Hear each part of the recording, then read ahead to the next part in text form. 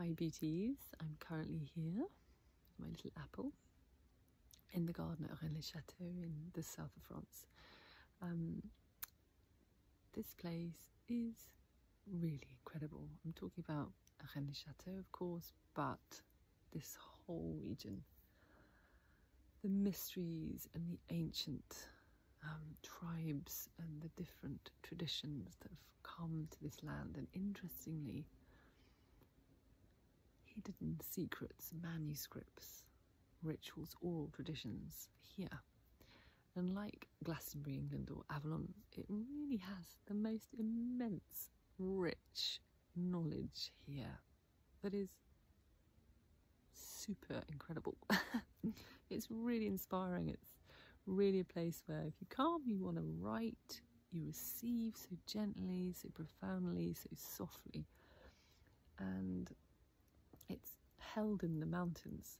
So it's like the Pyrenees, like holding these mountains, these energies, the spirits of the mountains are holding this capacity for this place to really preserve ancient knowledge or new knowledge.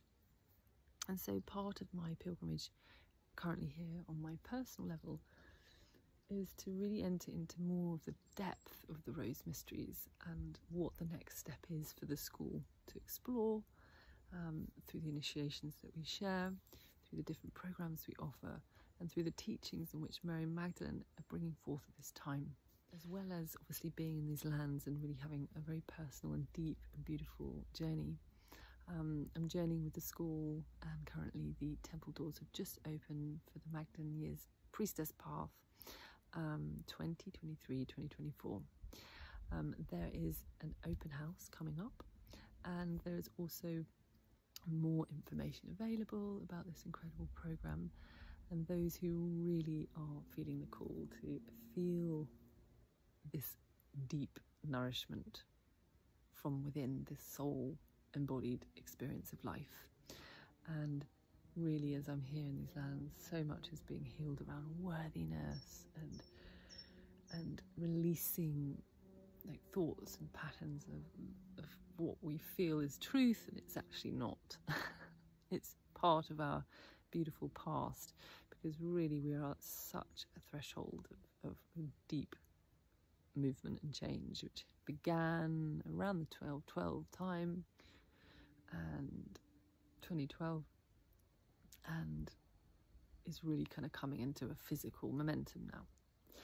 So the year's path is something really supportive for those who, really are ready to live and love themselves fully, more deeply, more sweetly, and to actually put into practice a way of life that supports your now and your future.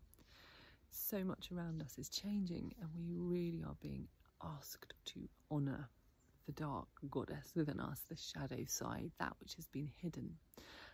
And in these lands, I've just been really, really acutely aware of it and processing through that, but in a most exquisite way. It's so simple.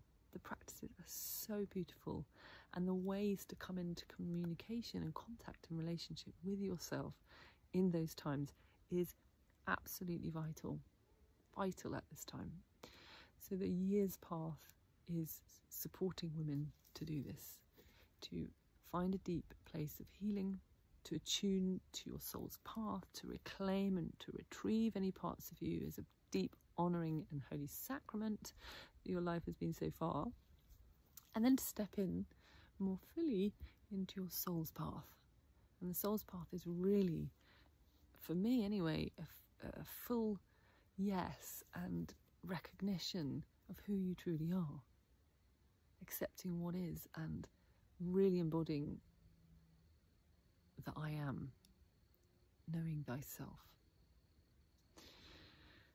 So I really am excited about the new energies that are coming into the school. Obviously this influences those who will be intimately working with me, and of course the mysteries here of Isis, the mysteries of the Magdalene, the Rose, the Grail will all be part of that, influenced by my time spent here and the future times where I'll be coming to write and to share more about the tools, the practices, and actually the light transmissions, the sound of the voice of Magdalene that I'm here to share with you. So I send you so much love. I'm very excited to gather this beautiful intimate circle of women Magdalenes as we journey together for a whole year, which by the way goes very, very fast. It really is quite an exquisite journey. I'm so grateful. Thank you. From this beautiful garden in the south of France, from my heart to yours. Blessed be, blessed be.